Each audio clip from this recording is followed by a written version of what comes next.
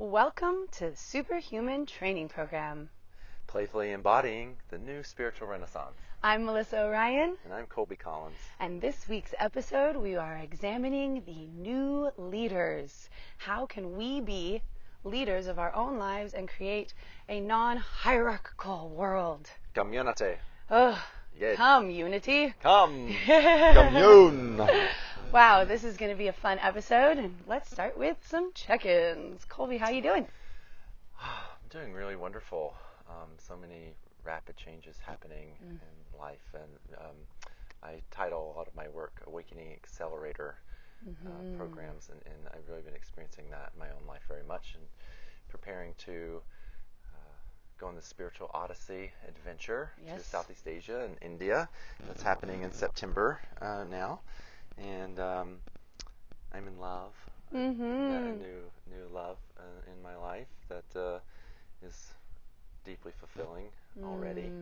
So that's something I've been breathing into, and just the reflection that partnership can actually bring when you're devoted to, when both people are really devoted to self-inquiry practice and of being sovereign, but also creating a synergy together in this Support. realm of co-creation and support. Absolutely. So yeah, still really new and brand new and all of that, but also it feels very ancient and old, and like we're picking up where we left off, eons ago. Beautiful. Perhaps. So yes, and in the topic of this week, I'm excited about talking about the new leader, because I've been examining that in myself and so many years of being hesitant or afraid of the gifts that I've been given to share, to serve in the awakening, in my own awakening and in other people's awakening, whomever feels called to be guided with the messages that have been given through me and through this vessel of my personality, and what it really means to be the leader, to be a leader. And when I would look at our political system and even the way in school, the way authority is expressed, and that it's, I tell you what to do and you do it, and you don't think for yourself and you don't ask. Even when I was in church, when I was young, and I was asking all these questions. Who told you to ask that? You're not. No. We tell you how to think. You think. You do. That's it. And you're a Democrat. You're a Republican. This is what it means to be that, and you have to do it. Or this is what it means to be a Christian.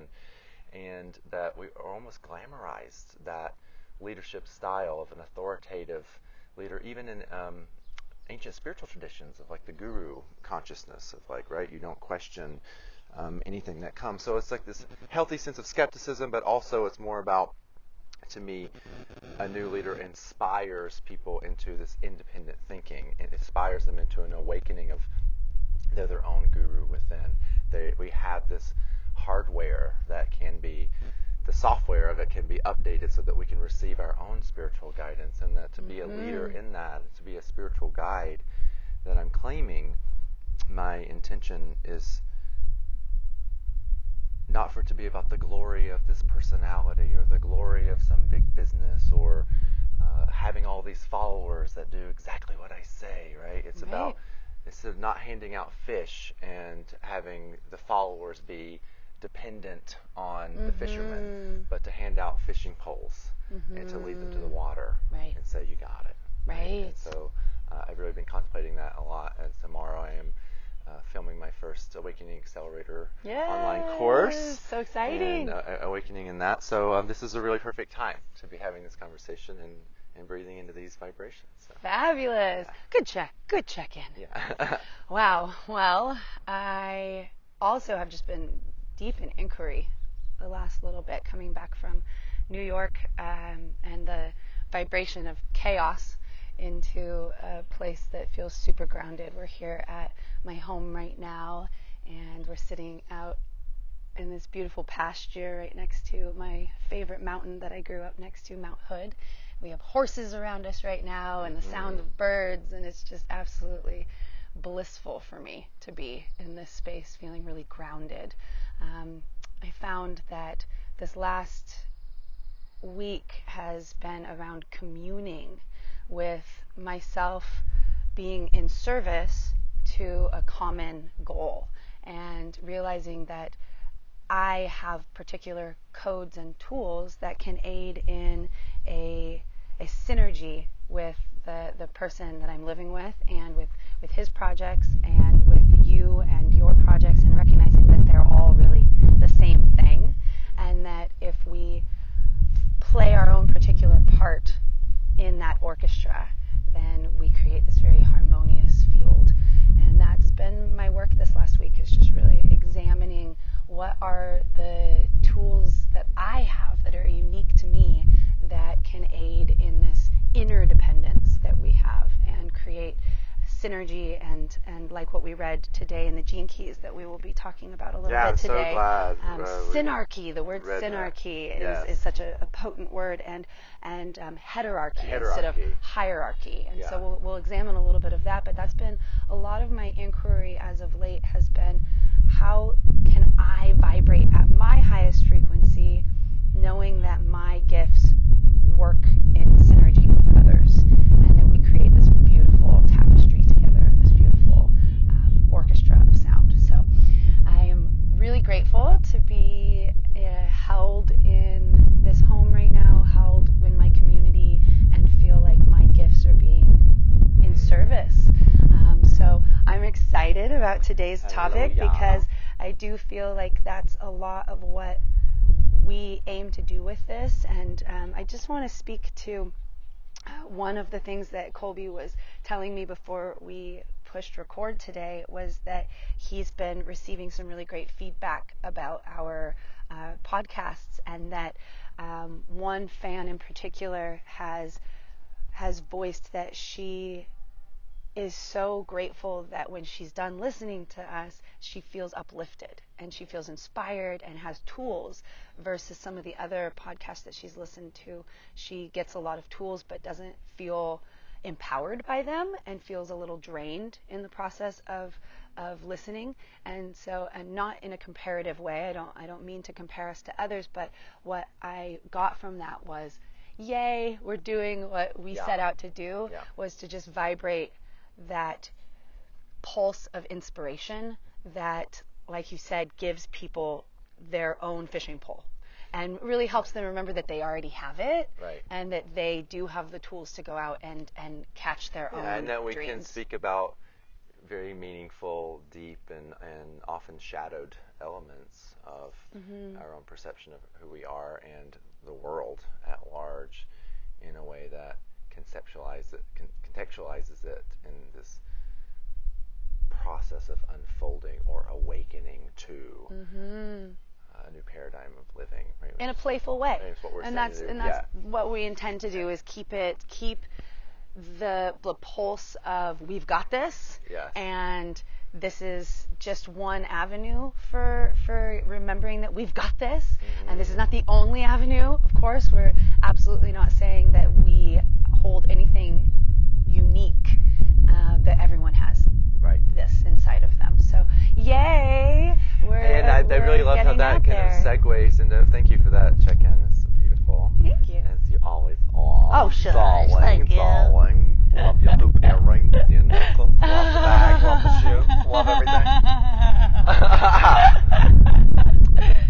There's a beautiful segue there for me about when you were saying that, we all already have the fishing pole, right? And so probably it's not even about handing out the fishing pole. It's about, look in the knapsack, look what you got. You're just carrying it around, right? Look what you came with. And my question that arose in me, what I noticed was, well, why are most people not in that awareness of the tools that are actually available to them, or the resources that are available to them to be a conscious creator, and everything that we've been talking about in all these different ways. And in my perception, one thing that I notice is that we are trained, even as small children, to look to the authority figure, to look to the teacher, right? And in some ways that's necessary, right? But before we come into full awareness of everything.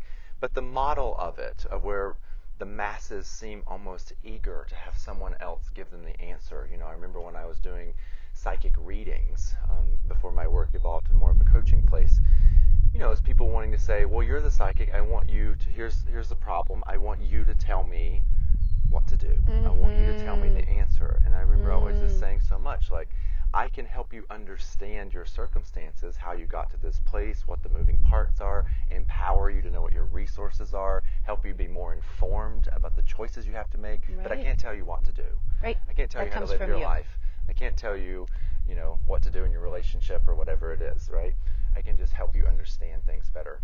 But so many people would be so angry, frustrated, and think that, psychics are like all powerful, that they can just like know everything. They're coming about from everything. a very disempowered place. Yeah, I mean, when I looked like even, back 2016 in the political election season and all of that, and just how eager the masses are to, this person in power said this, must be true, right? Or that thing, it must be true then. And then people just want to rally behind this instead of pausing for a moment to actually have the cognition, the deduction skills of like, well, that doesn't feel aligned. Why not?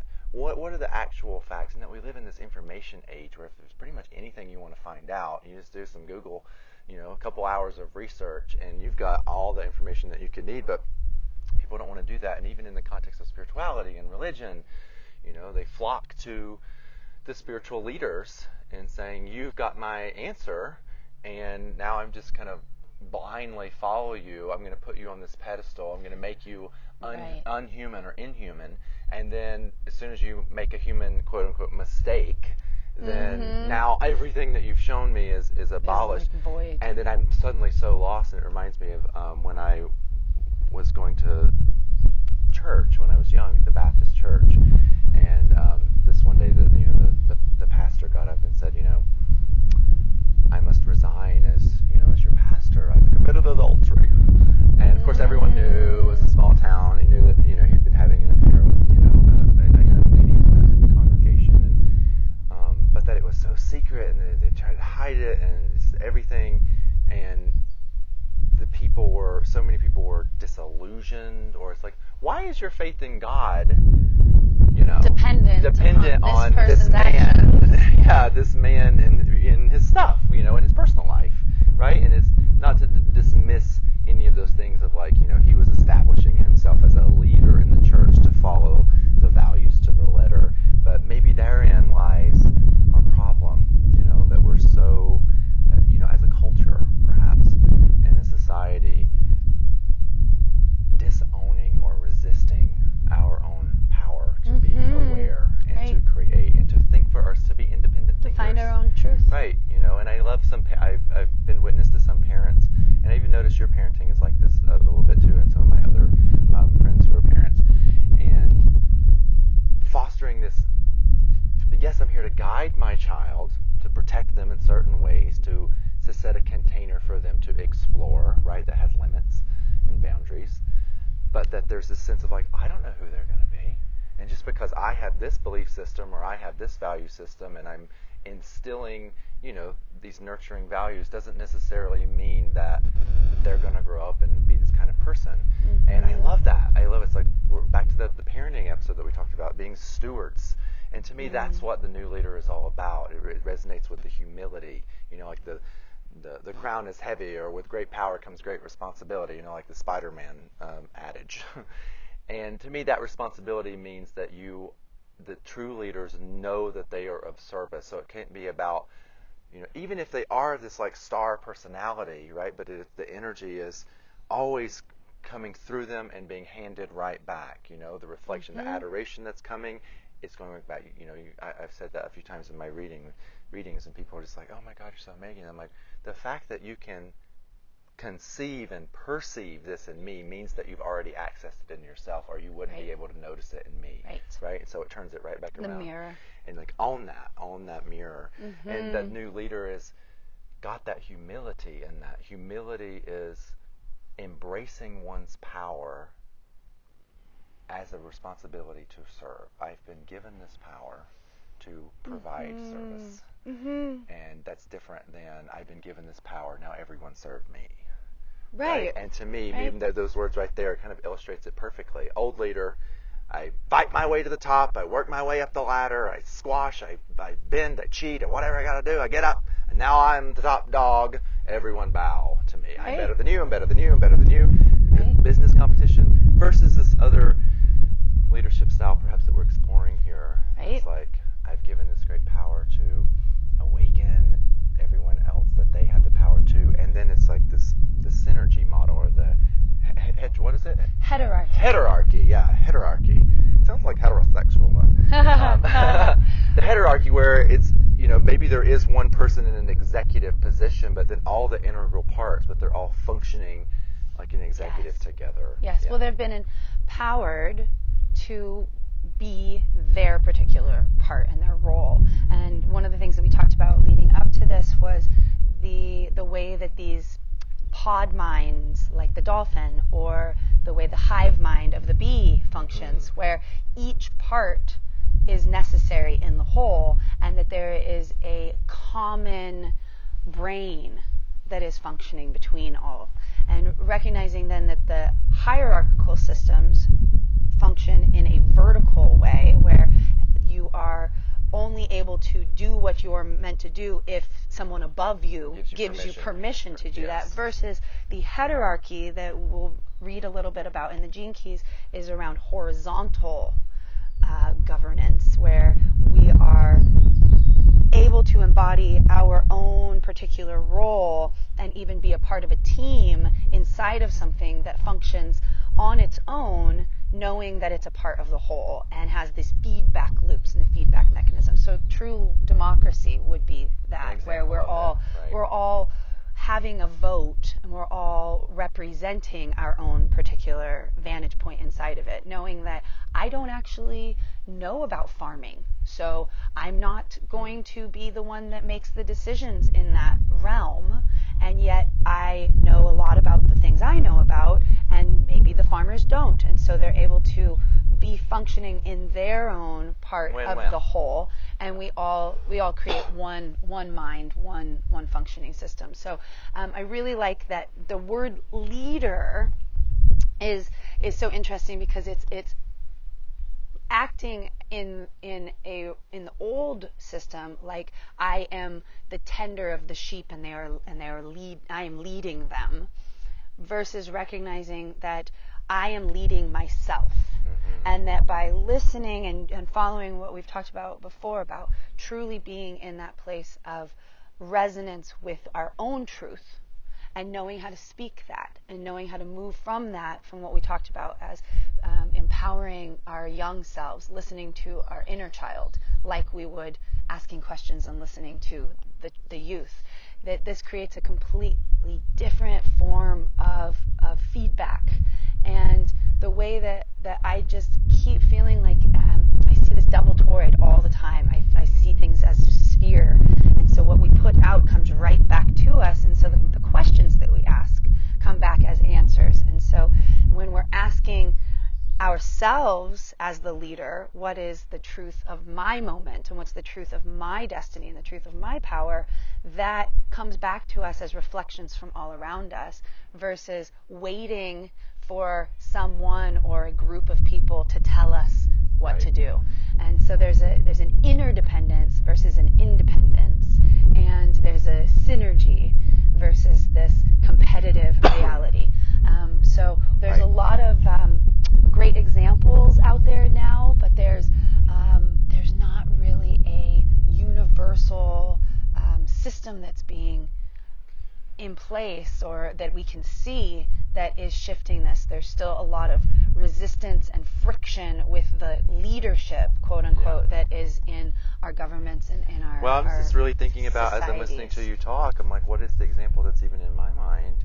And I mentioned it before, like the original Greek Senate democracy in ancient Greece, and even ancient Rome, that they had a true republic, where, of course at that time, like, there's slaves and all kinds of different things, but that the people of society were empowered enough to think, that's leadership first, is to be what does it mean to be your own leader for your own self and in your own body. And to me, that harkens to this notion of being an independent thinker, that I can take in all this information, that I can take in all these ideas and beliefs and everything, I can analyze the data of it, I can see what seems to be evidence of supporting and what seems not, and to also be accessing a state of mind that's beyond what anyone else has ever thought of before. And so it's like taking in all that evidence and saying, yes, but some of the evidence is missing. Doesn't mean the evidence isn't there. It's just mean that it's missing in this. And so can I access that in another way? And the independent thinking really banks on our ability to tune in to what we feel, what our body's feeling. Yeah, independent feeling. Independent feeling. They get so glossed over that we're not even realizing that thought is toxic. Sounds good. And so a lot of people are saying it, a lot of people believe it, but it feels icky. Why? And to me, that's the impetus of new ideas or independent thinking. And so to me, in order to truly lead your own life, you must be thinking about yourself and perceiving the world in your own unique way, but that is also connected to what's beyond separation. And I think that's what, people don't want to do. It's a expression of our resistance to be like, in order for me to be empowered to realize who I am, what my resources are, what my gifts are, what's been given mine to do, and how that fits into its greater mosaic of a human family, I've got to face a lot of pain, and a lot of resistance of like, it's so much easier to be a victim or be fighting back or to complain or to be like, if I had that, I would, but I don't, or if I could do it, I would, or I can't afford that. Or apathy. So many people, it's very so easy. crazy to me. So many people have been talking about my trip. How do you have means to travel? I'm like, well, I'm not like dirt broke, but there's this idea that to travel the world, you have to be this like very wealthy person. And I'm like, have you ever really researched what it takes to live in India and what a plane ticket costs? Like, it's not that much, actually. It's like way less expensive than living in the States. It's way more accessible. But that's the idea they immediately go to, right? I couldn't do that because I have all these other things that I have to do. They're limited beliefs. Exactly. And so we like our limited beliefs. We want to hold on to our limited beliefs. They make us feel comfortable. So that's why we would be so attracted to, well, there's that powerful person that is taking a lot of shit, but also is telling me what to do and making decisions, so that's more comfortable, and I don't have to like face my deepest pain. And I was thinking about the Roman Republic, the Greek democracy, and how for a long time it functioned great. Like, they had the smaller groups, everyone was represented, voices were heard, they took the consensus. It was truly a hive mind operating for the betterment of society, and look, their culture spread so much. And then, especially with the Roman Republic, there was that thing about Caesar, and how people were so seduced by the allure or the power of like this powerful man that just comes in and says, no, I'm taking over, and this is what we're going to do. And we're going to take over the world and, have all these resources, and people just got seduced on that thing. And that we really haven't kind of gotten away from that. I read a channeling many years ago of, I believe it was a Sylvia Browne channeling actually, but she was saying at some point that the United States will abolish the presidency, and that what was originally written as the legislative, executive, and judicial branches, that context of why those checks and balances were there is kind of moot now. They're not really checking each other because of the way that the leadership has strong-armed everything. It's really just one small group of people that's saying who's on the court or anything. And that it's all abolished, and we go back to original Greek Senate structure and all the districts of all the everything. There's no more gerrymandering. There's no more weird. It's like all like a beautiful, transparent, equal, population-wide, everyone gets their voice. Their representatives are truly representing the feelings of the people, and not, whatever else. And that we don't need this leader to be distracted by and to be constantly talking about and be constantly looking and scrutinizing. And it's so much smoke and mirrors that is in the way. And it's like the leaders become the Senate, it's like they're all leaders, but they're representing how everyone else is leading their own lives to get to that point. Well, I think that the key to what you just said was that they're representing the desires and wants of each individual. Inside of that, well, that's the key, is that each of those individuals needs to be aware of what their true wants and desires are, as seeing the collective and desiring to have unity and desiring to have that peace and harmony. So if each individual is still resisting and pushing against something because they have this fear of the leaders controlling them, then they're not actually listening to what their true desires are. And so I don't believe that it's about a new form of government coming in and pushing the other one out of the way. It's around each individual and each local group feeling empowered on their own to know what it is they truly want. Right. And that can be the voice and the voices that rise. What do you think is the way for us to discover what it is that we really want? What would you say is the pathway to that awareness? I think that that's what this superhuman training program has been about, and that's what the first few episodes were really about, was how do we listen to our own bodies, listen to our own emotional systems that are saying very clearly, and they get squashed by our mental programming that says, well, that can't be true, because of our valuing. So the way that we value and the way that we view our own desires and our own, really our own creation of life itself, the way that we value that has to shift. And so the shift comes from our own perspective of us, and then our own perspective of each other.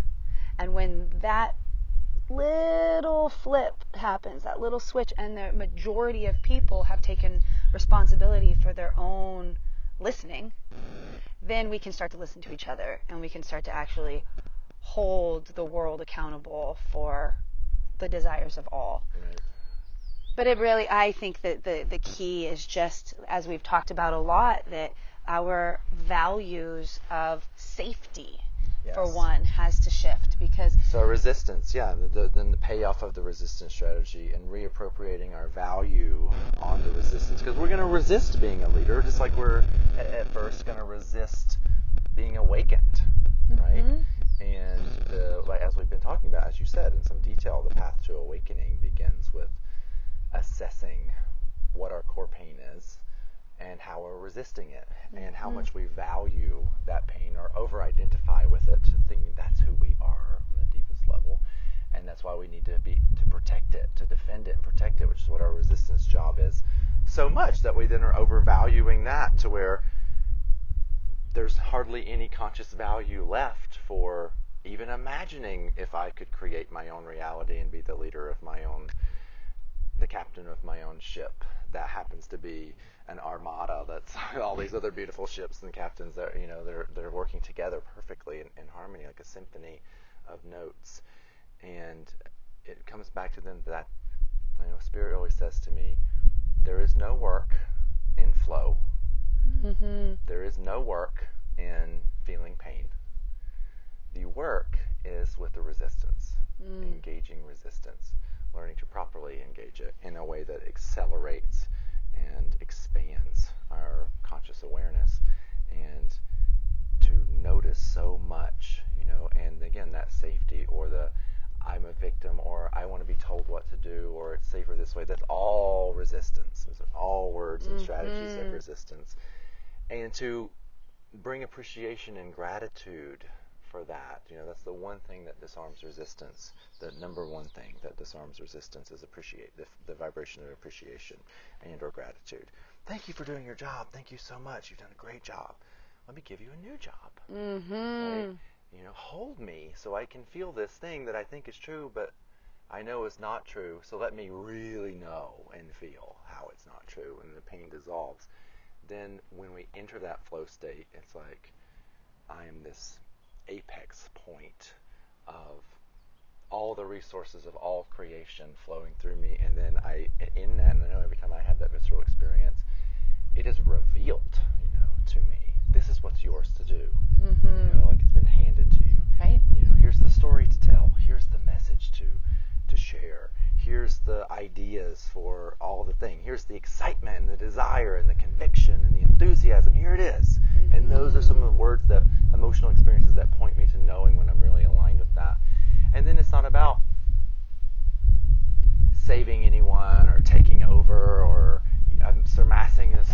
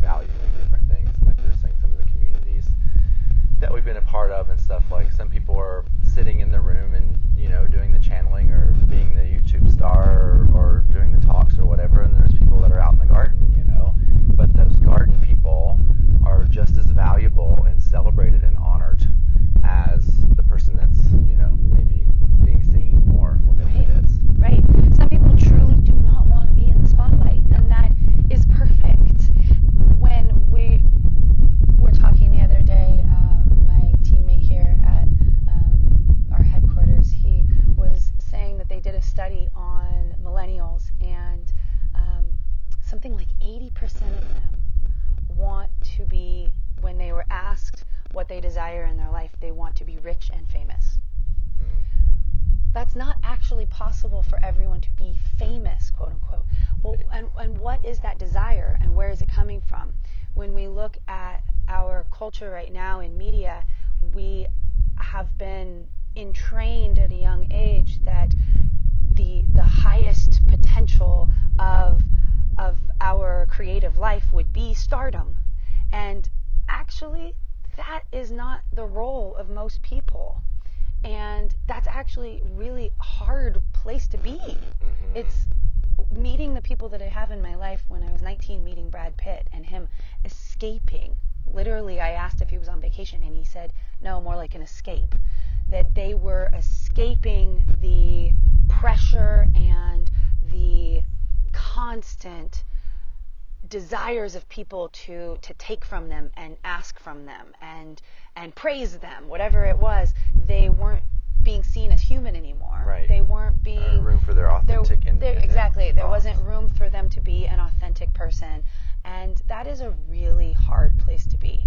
And Elijah said, after he told me that, he said that that Jim Carrey had said in one of his interviews, I wish that everyone could get famous so that they could see that they don't want that. They don't. I wish everyone could get to that place so they'd realize that there's Wasn't what I nothing, thought. that's not Yeah. what they actually want.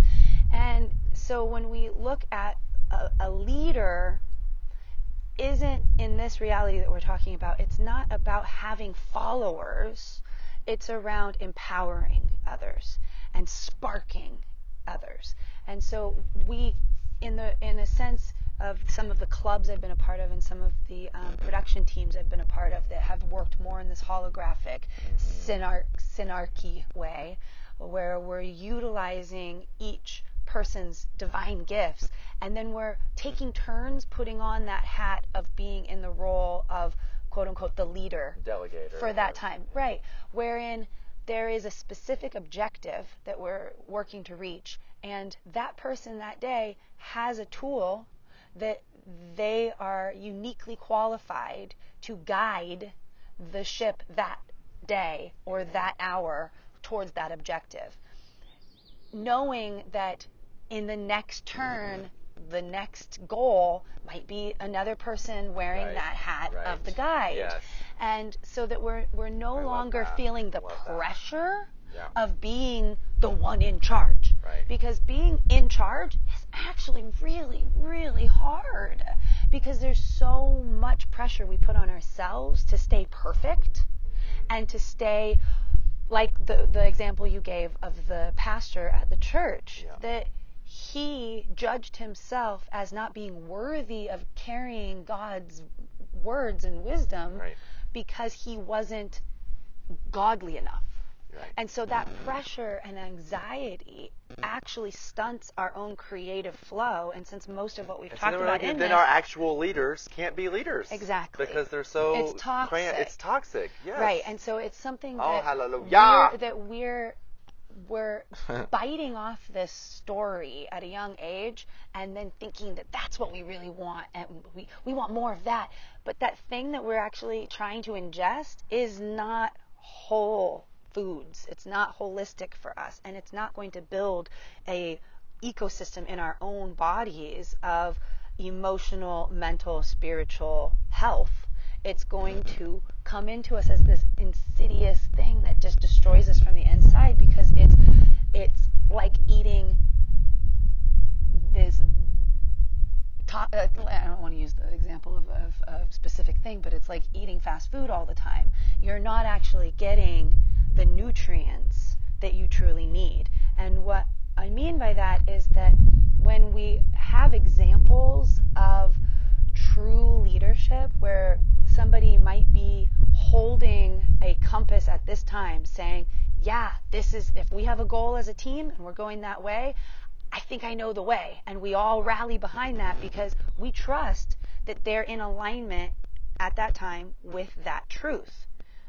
Because we're listening to our own truth. We're listening to our own alignment, because we've been feeding ourselves positive reflections and seeing ourselves as whole. So we know, yeah, actually I do trust that he or she has that viewpoint of what is possible. Now, when they get to that goal as a group, and then that person says, wow, okay, great, done. I don't need to wear that hat anymore.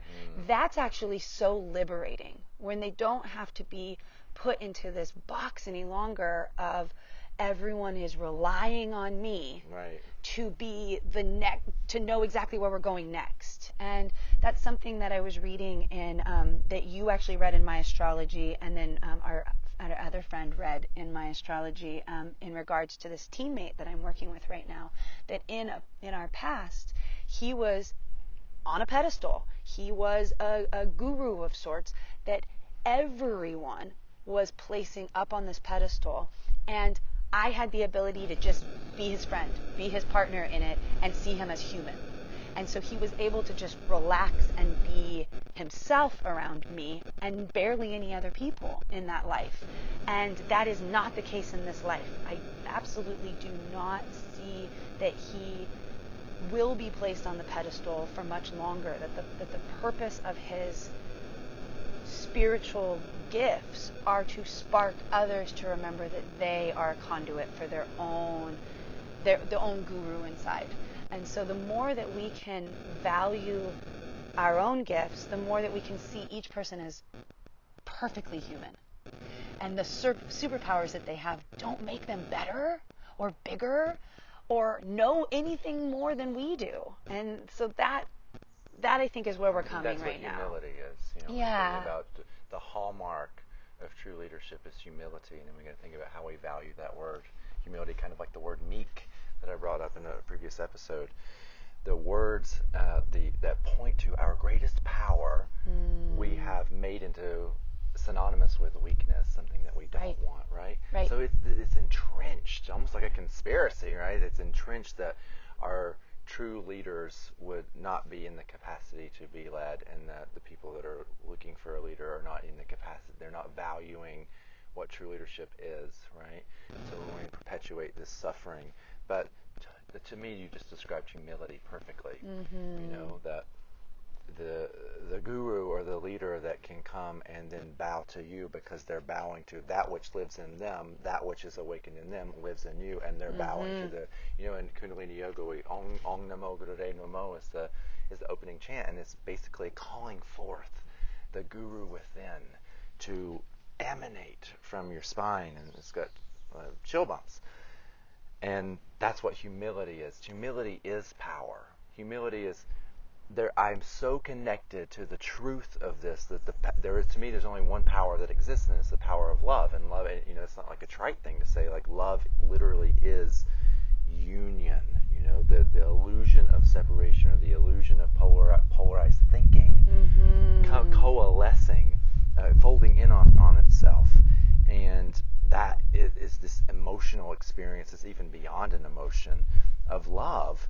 And when you are viscerally connected to that, there's nothing to defend, there's nothing to protect, there's nothing to be praised for, right? There's nothing that needs validated. You're all of it. So all there is to do is just share like this fountain, and to, like that's what we want to bow and be like, we're so connected, right? And that's humility. Yes. Yeah. There, this passage in the Gene Keys, which we've mentioned before, by Richard Rudd, is an incredible book of knowledge that our community is just absolutely blessed to have. And I welcome anyone to ask us questions about this. And please go onto Amazon and order your own copy. I think it's only like $20 right now, which is so incredible.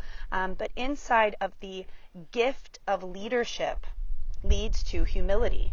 And in humility, it says, to be truly humble has no agenda. It is not necessarily interested in freeing people from their illusions, even though it may unwittingly do so. Such a being realizes that it is not possible to influence anyone in this world. To recognize that you just are what you are, you radiate and vibrate what you are without an agenda. Yes. So recognizing that the previous agenda would have been power, money, it would have been coming from an idea of we aren't safe unless we have that, so I need to be in control of Right. others to have power for the generations of my family to come. Right. That would be the agenda. And then the agenda of someone on a spiritual path or a guru in an old context would be, I want to awaken everyone. I want to free everyone from their illusions. When in actuality, to be truly in your spiritual power isn't about awakening anyone. And it's not around freeing anyone from an illusion. That just happens naturally when we recognize that no one can actually be influenced by anything other than themselves. Well, and that's the thing we're talking about.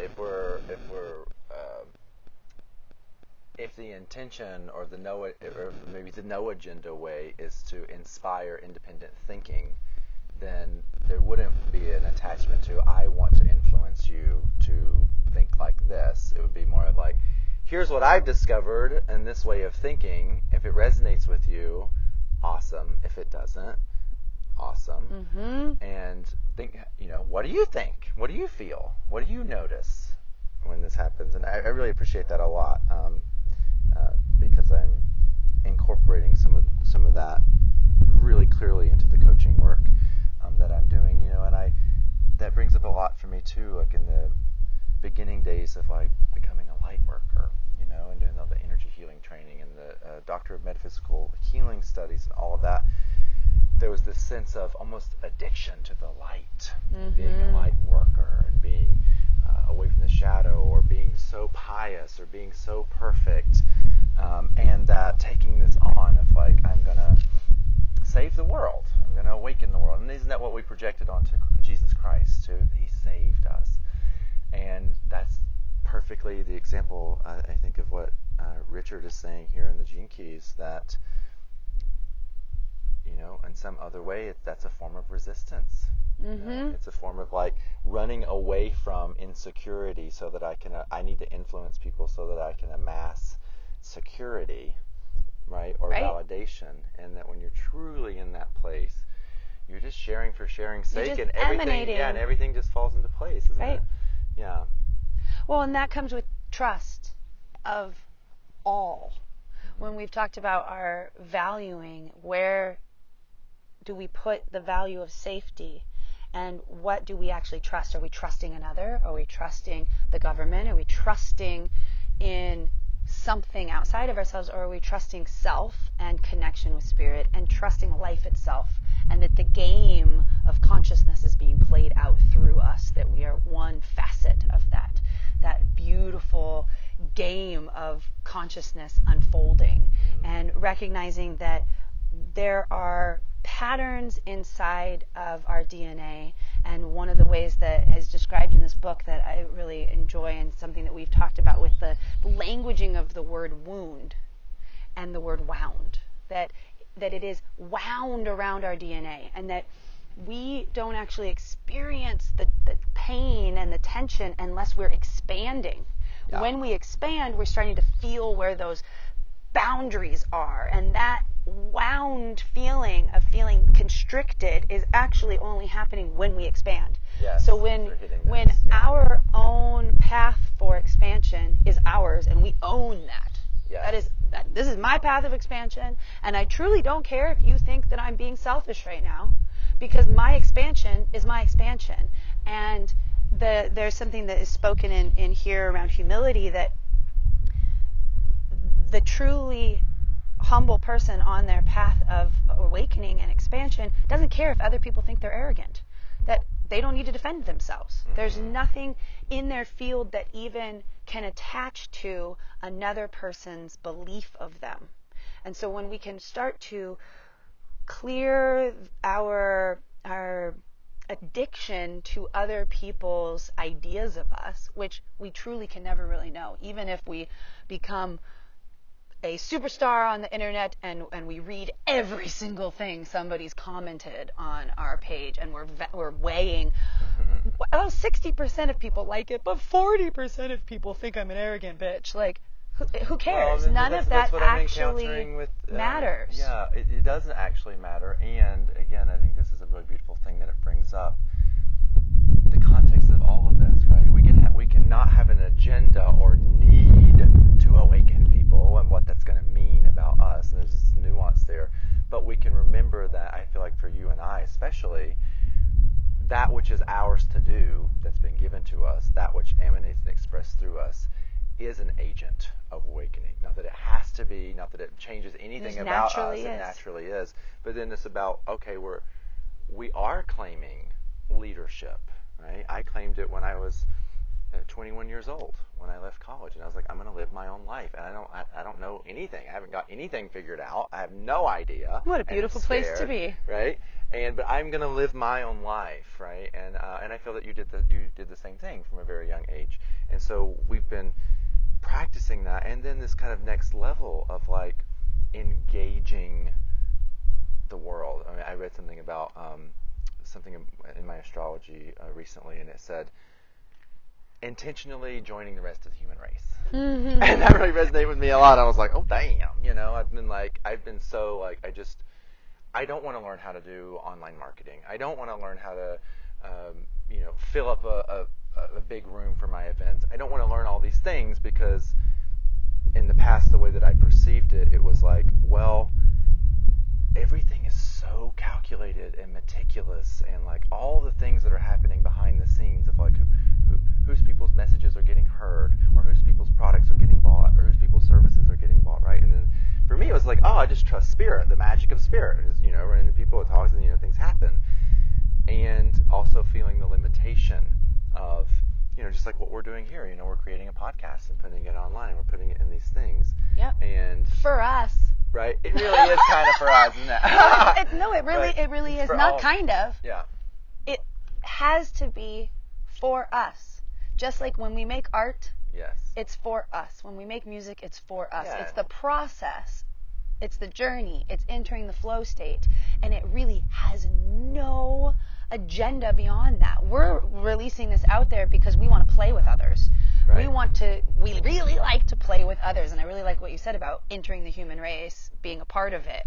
Because we live in such an individualized society. We live in such an independent culture, right, where in the rest of the world, that previous to our very independent viewpoint, a family unit was a whole unit. They worked together, they lived together, it was a whole unit. And here we don't have that. We have a very individualized life, which I think takes a lot of our power away. You leave this house, yawn. Yeah. I think that you walk out that door, you're not coming back. The playing with each other is what. So when we release art into the world, we share art into the world, it's an invitation for others to play with us. Not a space of, I created this, and now to get it, you must do this, this, and this, which puts me on a pedestal. Or to manipulate people, or to be looking about, to me, there's this other, because I have been learning a lot about online marketing, and I can feel where I'm like, nope, not going to do that. I don't resonate with that. But then other things are like, well, maybe I'm resisting because I'm projecting something onto it that really is just my own resistance, right? And then saying like, if there could be a very objective way of perhaps like looking at your audience. I'm just doing this for me. I would be doing it anyway if no one's listening. That is my honest truth. That is your truth. It's mine to do. It's your truth. It's what brings me joy and fulfillment. It feels good, and it's sharing, and then sharing across all these platforms and noticing who is engaged, who's showing up to play, right, and then just kind of creating it. Well, where do people like that like to play in this way tend to congregate? All right, how about I focus that instead of like focusing on all these other people that don't want to play, and then making all this extra work about how to like convince them or how to get them to play, right? It's just like, and I love what RuPaul says, I ain't got time for people that hate me. I'm too busy loving on the people that love me. And that's the key. But also recognizing when we start to look at the whole as a whole, yes, and we're seeing that we're inside this one bubble together, that I'm going to love on the people that hate me regardless. Mm-hmm. So I drive an art car around town. I bought a car and I painted it up because I don't give a I don't. I absolutely think it's hilarious that the people that love it, they praise me. They see me driving down the road. They're like, oh, she did something different. Thank God she did something different. And then the people that want to laugh at me, they're like pointing and laughing. I love on all of them regardless. Right. It doesn't change my Thank belief y'all. of myself. Yeah. It doesn't change the fact that I enjoyed the F out of painting that car with my dad. Yeah. That was the joy and the goal of it.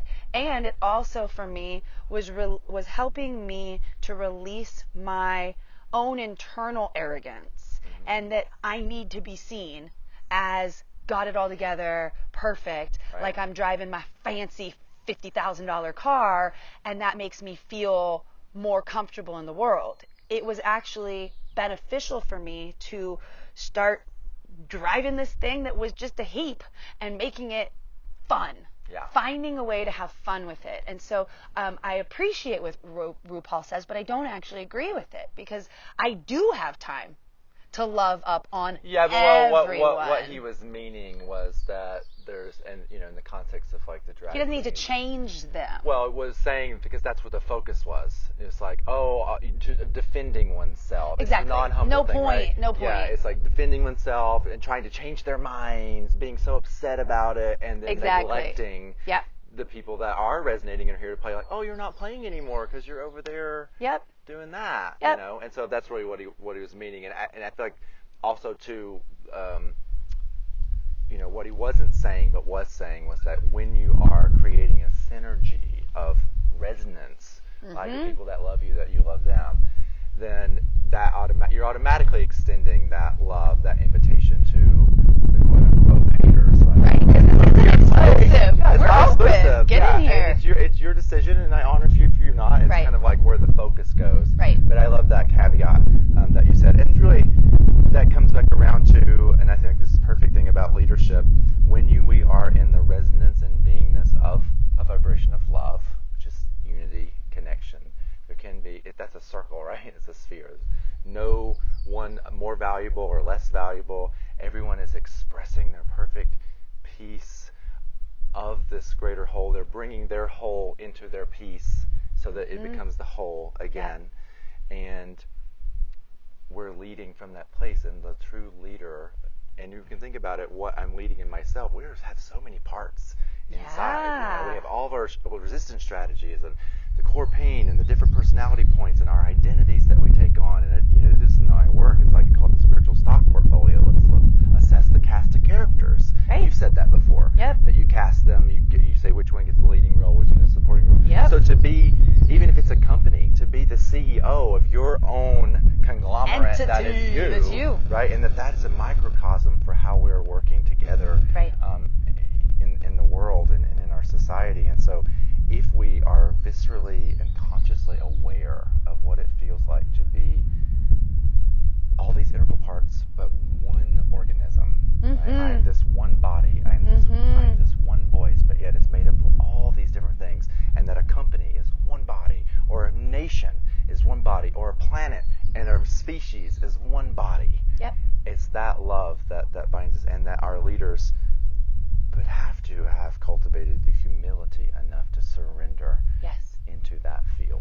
Well, and I think that what you're saying then is that the most valuable quality of a leader is listening. Yes. Because when we're in this beautiful form that really, we've talked about this before, that there's a lot of things that aren't human DNA that are making up this form. I've got thousands and millions of different organisms inside of me that have signed up to play the game of Melissa Orion, to embody this, what I call the meat puppet. I'm being puppeted by spirit. So I'm listening to the call of spirit moving through me, but I'm also listening to if I can be in the subtlety and be in that inner listening so deep, then I can hear all the parts of my form. Just like I would imagine that in a holographic new system of world governance, that all parts are being heard. And so if one cell in my body represents one human on the planet inside of the whole of human, then that cell has to know that it is a part of everything, trust that it's a part of everything, and not resist it. Because if the cells in my body are resisting being Melissa Orion, I've got an internal problem going on. And if I'm not, as the leader of myself, attuned to that and taking enough time and energy to listen truly to this, then I've got a battle going on that I don't even know is happening.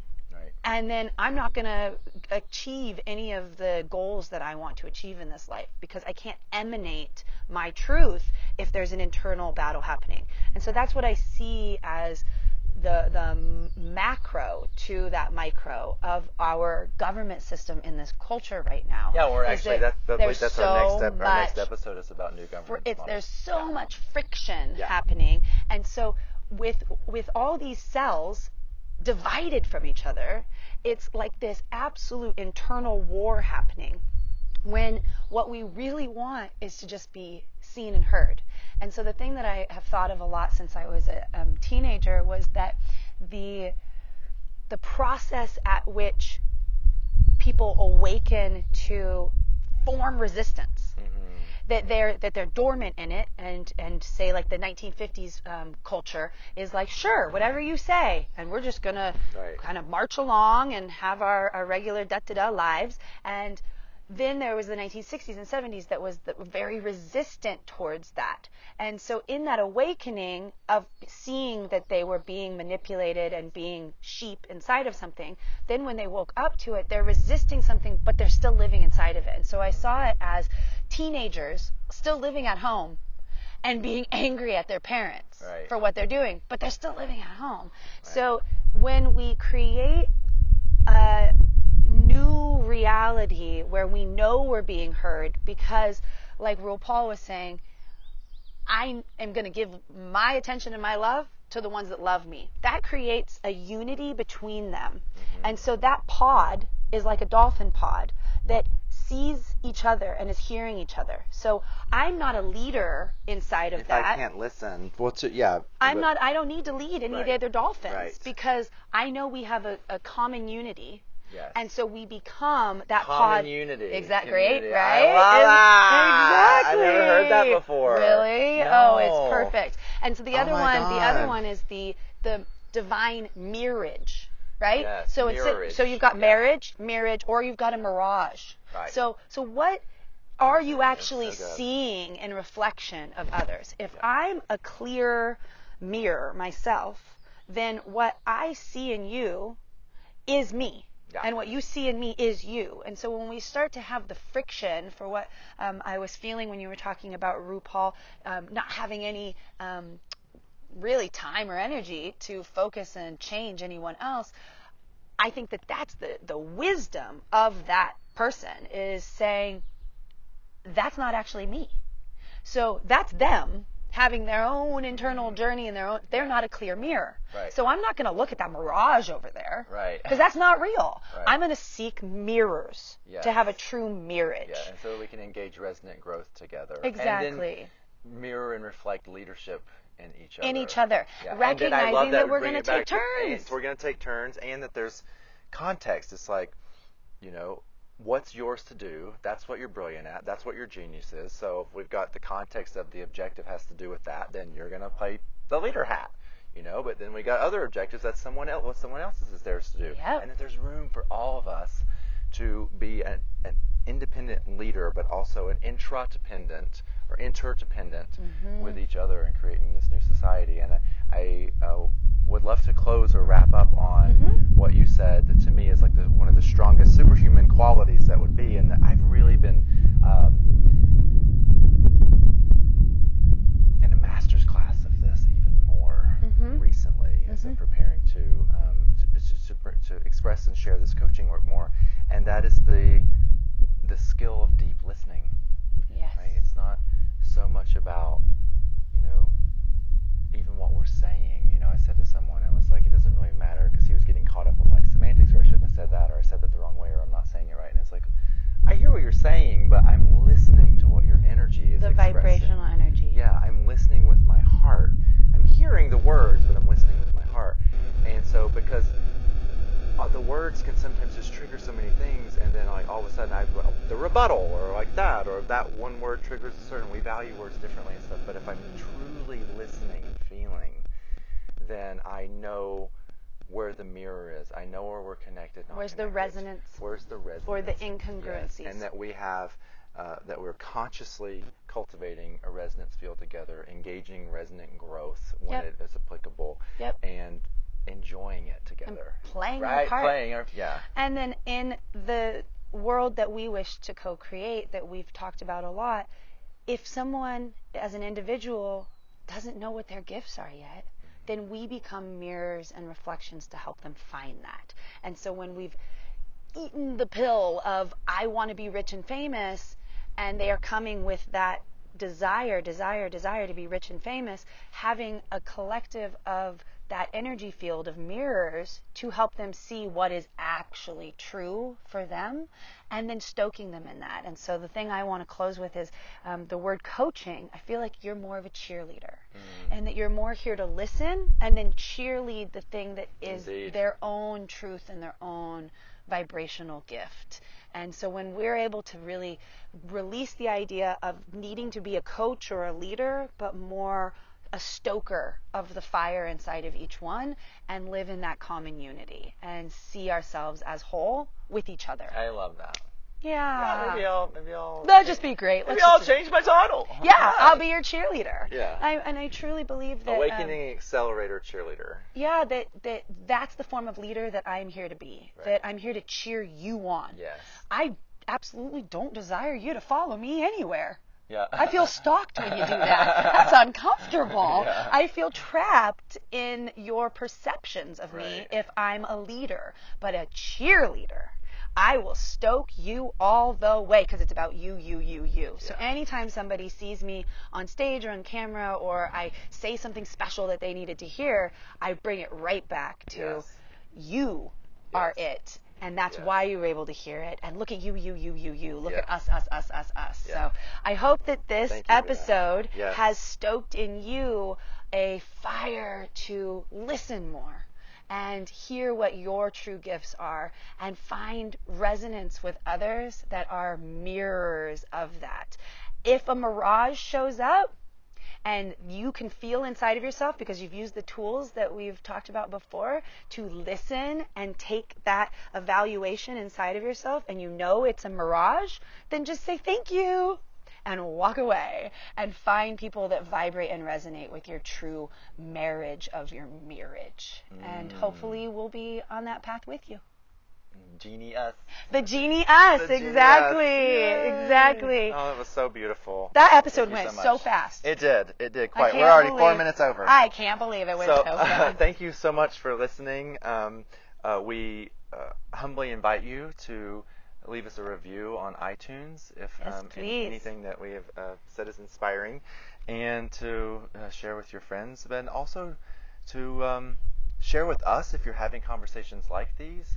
And if you're not, to have an invitation to, have conversations like these with people that you care about. Yeah, and we are available. Yes. So please send us your feedback, but also if you feel a divine mirage with us, let us know, because we are you, and we want to know how many more of us there are. I love you so much. I love you so much. I'm just basking in the radiance. Your soul's truth is so beautiful. Well, I am you and you are me, and we are all together. All right, that's it for this time.